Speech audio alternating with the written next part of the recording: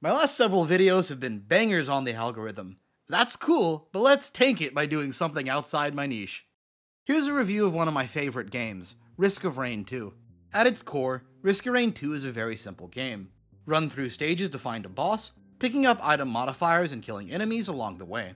The fun comes from the game's 13.5 unique characters, and their unique methods of interacting with this simple cycle. Sure, you can play a basic bitch like Commando, running around and shooting like it's Call of Duty, or you could full commit to Nuke Captain, and just entirely ignore bosses by setting up an orbital strike. This game's Steam tags label it as a third-person shooter, but that's not the case for every character. Some like Mercenary and Spider-Man have no ranged attacks. The point is, each and every character offers a different experience to progressing through the game. Different characters use items differently, and get different levels of benefit from each item. This gets as simple as melee characters stack with melee items, to as complicated as different characters having different odds of proccing on-hit effects. The wiki can be your friend. What makes this game stick around is how it's set up for you to break it. Take Engineer, a character whose gimmick is setting up two turrets that copy your items. Maybe you'd think stacking off offensive items like Soldier Syringe to increase attack speed, or some on-hit items is the best way to do this. It's not bad, but it leaves you vulnerable. So you come back next run with the much stronger Mushroom build, stacking 10 to 20 Bustling Fungus, healing you and your turrets for more than 10% health every 1/4 of a second, stacking 3 times. With a few more healing synergy items, you can become God. The final boss can't even touch you. Unfortunately, this insanity is doomed to failure. Your item stack is almost always linear. Enemies are not. Hell, some items like teddy bears are logarithmic, meaning they realistically peak around 7 to 10-ish stacks, and almost entirely around 20-ish. The game's difficulty is tied to a timer that is ticking as soon as you load up into the game. You want all items in a stage, but a full clear is extremely costly, especially with enemy spawns tied to time. Difficulty is tied to a funny number called the difficulty coefficient. That's calculated with the following equation. The specifics aren't too important, but understand that time escalates things quickly, and stage progression escalates things even quicker. So we have to move quickly and as optimally as possible, leaving some items behind and knowing how to abuse each character's optimized movement. But what are we moving to? The game has a variety of stages tied in a standard progression. There are Stage 1 stages, Stage 2 stages, Stage 3 stages, and so on and so on. Bluntly, some are better than others, ranging from open fields, maze-like hellscapes, and absolute misery for low movement characters. At least they all look excellent in this game's cel-shaded art style. Exploring the stages is interesting, but the real challenge comes from the game's many bosses. The bosses come in a variety of forms. Some like the Imp Overlord punish players for not having mobility, some like the Wandering Vagrant have simple patterns that you have to play around, and some like the Magma Worm have been f***ing off to a corner of the map, ruining my runs since early access. The best characters in this game can handle these bosses without a second thought, letting you easily progress forward, sacrificing some items and build progress for much easier fights. Other characters have to follow a more nuanced approach, needing a bare minimum setup to easily handle bosses, forcing a player to more tightly path through a stage or take risky boss fights. Once you get to the 5th stage, you end up at a crossroads. This is a great time to mention the branching paths in this game. In the 5th stage alone, you can either move to the game's final boss, access a Newt portal to go to the Newt Shrine, or go through the artifact portal and loop back to the beginning after a minor challenge fight. This game is just teeming with bosses and hidden content, but more on that in a bit. Going into the main path of the final boss, you'll enter the last stage of this game, Commencement. It features the player going around and charging a variety of beacons with different gimmicks, all to end up fighting the final boss, Mithrix. From a challenge and game design perspective, the final stage is very unique. It functions as a build check that will find holes in your strategy and then punish you for them. No movement? Well, get ready to spend way too long just moving through the stage, and then having that timer charge up the final boss. No healing? Well, the Pillars of Blood will just kill you and make your run miserable. No anything? Well, the other pillars will run you down. Plus we got the Wisp Chimera that punishes not having flat damage reduction or healing. The final boss fight itself serves as a very straightforward challenge to how strong your strategy is or how fast your run can be. After a certain amount of time, minor mistakes become fatal, making it much harder to beat him. I love this boss, but he really is just kinda goofy. Sometimes he'll just get distracted and charge at your drones for the entire fight. Probably his most notorious attack is his idiot ground check wave that'll just kill you. But my favorite part of this boss is his massive rotating wall attack that canonically is called Big Spinny, and it'll also just kill you if you're bad. Mithrix is just a fun boss fight. He's got very unique strategies for fighting from each of the cast of characters. From Mercenary and Spider-Man's rapid up-close dodging, to Artificer's and Captain's cowardly camping, to even Multi-Teen Huntress and Rex, straightforward gun 'em down angle. It really rewards players for knowing their characters.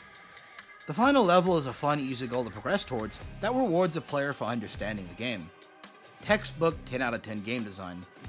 I don't think the final stage is always perfect at what it's trying to do, but for me, I really love noticing what the game devs try to communicate to the player with their design, and they really did a great job with the stage.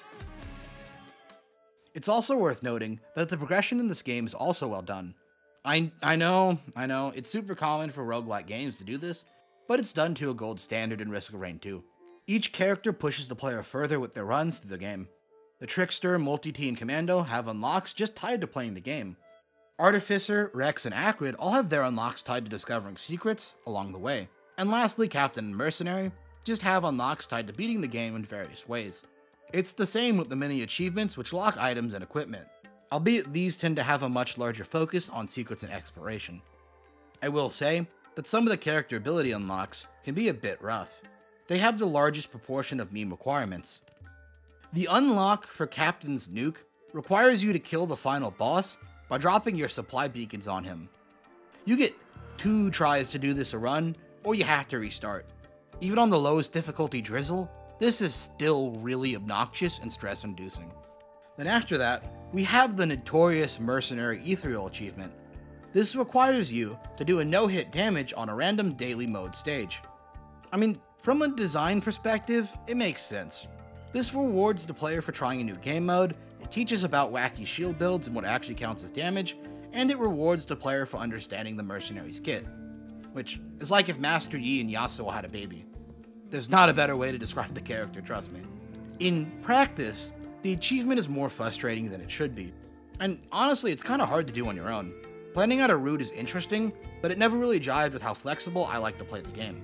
Shoutouts to the YouTuber Cabbage, who exists on YouTube to do this challenge on each random daily stage. Unrelated to character achievements, to the crab achievement. Overall, it's just that type of solid player progression that helps make Risk of Rain 2 such a good game. Adding even more depth to the game, we have all the hidden objectives and bosses throughout each run. These secrets enable most of the true cheese you're able to do.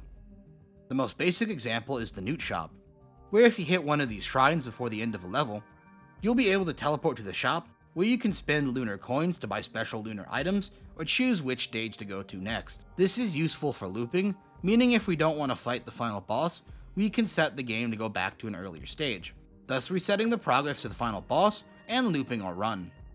Any other realm outside the ordinary will also loop, but this is important for doing an alternative win condition like Obliteration, where if you get to 9 different stages, you'll be able to just end a run and clear with a unique win condition. This is all very cool, but the true use of the Newt Shop comes from a secret portal hidden in the back. If you jump off behind the spawn platform, you'll find a tunnel leading to a portal. This portal takes you to the Void Fields, a realm where you take damage for being outside these portals. The realm has a unique challenge, where each portal you do will give you an escalating fight with creeps, where they get progressively more and more items. But for each one you clear, you get to choose an item, ending in a choice of red item. This lets you actually choose your build at the cost of a potentially crazy challenge. The worst one I've had is Tesla Coils and crit attack speed. For some players, this challenge is all the Void Fields is, but for players with the DLC, this serves as an entrance to a whole new realm and its own final boss. I really recommend taking your friends to this, who don't have the DLC, and then watching the chaos. Outside of the Void Fields, there's also unique minor bosses, such as the Aurelian Knight, which can be found from the Golden Altar. He's got a fun fight that uses gold to charge pillars to let you damage him. Beating him unlocks a special drone that spawns during bosses and is very solid. It's just a fun side quest alongside the many others. Don't forget the other hidden bosses, like the Egg Guy, or Kajara and Ronald. Let's go back to how insanely a character's mechanics can impact each run in the game. Here's a fun section where I'm going to explain a common run with 3 of my favorite characters. The Captain is an interesting character. Most notably with this character, one of his unlockable utility moves is an orbital strike that one-shots a ton of bosses. Obviously it's crazy strong, but you have to line up enemies 20 seconds in advance. Outside of that, the Captain's two main attacks are very weak, and he can't really deal with creeps that well. So the best use of Captain is for supporting a team in multiplayer with his support beacons. These beacons perform a variety of functions, from creating a healing zone, to a zone that stuns enemies, to a free equipment refresh, to a free buy of any items in a stage. The catch is you can only pick 2 before you load into a game, and you can only use these a limited number of times per stage. However, if like me you're not on multiplayer since you have no friends, you have to take his kit and use it to warp the game to your advantage. We're going to turn this game into a speed run. By using the hack, we can start getting items immediately. If we hit a Shrine of Chance, it's 2 free items. Plus, we can position the nuke to just take out the boss immediately without any time spent on the stage. The nuke is so abusable, in fact, that if we nuke ourselves, we can use the force it pushes us upwards to skip the entirety of the ending stage. This works due to the one-shot protection in the game. Just make sure not to accidentally take damage beforehand. Once we're at the final boss, we can just sit on top of the ramp and drop a healing beacon. From here, just take pot shots at the final boss and pray a nuke hits. The Mercenary is the exact opposite of Captain, in the sense that he's less cheese-based and more skill-based. All 3 of his non-primary skills are movement options. His ult is Master Yi's, his utility is Yasuo's E, and his secondary moves you forward on the ground. Or you can use the alternate and get more hops.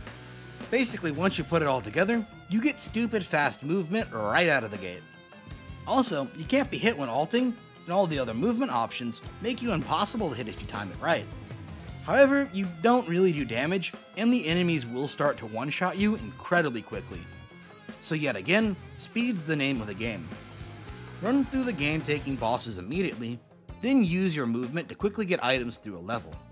You need precise timing to dodge the jellyfish's wave attack, you need quick thinking to run from Stone Golem's lasering, and you need to hope you took the vertical ult to even get close to the laser cube boss because he just runs away.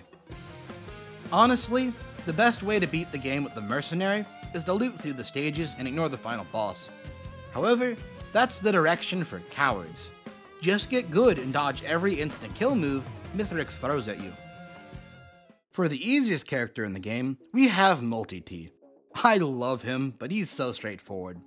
Multi-T's gimmick is being able to swap weapons, or be able to use 2 weapons at the same time.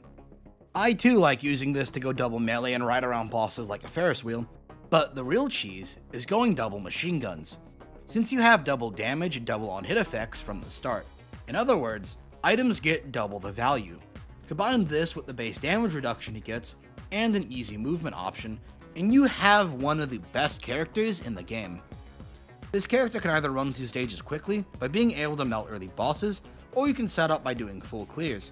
It doesn't matter. Small skill checks like using the dash to tank hits, or getting close enough to melt enemies is a thing, but you can just full tank enemies depending on the build. Here's me just face tanking the DLC's final boss. It's fun and great for doing achievements. I recommend using this character to carry your bad friends. Here's a tier list of what characters I find fun. Balance-wise, all characters are cracked in their own abusable way, with only a few exceptions. Some just won't fit your playstyle, and because this game really rewards knowing your character, they will suffer in how you play them. My Trickster is bad because I'm just not a fan of the character's gameplay. Alright, now that we've gotten the casual mode out of the way, let's ramp it up a bit and get into the insanity that we can find inside Eclipse mode. Eclipse mode is this game's new game plus. Adding in a stacking difficulty modifier eats a secret run and forcing you to always fight the final boss. I've been lying to you about how this game's meta works. Itemizing correctly and doing full builds is a key part to this game's meta, and we're gonna have to use these items correctly in order to progress in this difficulty. This means we will often be full clearing stages in order to get correct items. Item synergies are also extremely important. I'm not gonna explain much into this, but for some general synergies, you're going to want to abuse items that can multiply damage exponentially, abuse synergistic items like explosions and ignite, or just spam stack bleed. Not only will you need to correctly stack damage, but you'll also need movement, and a varying amount of healing and damage reduction depending on the modifier.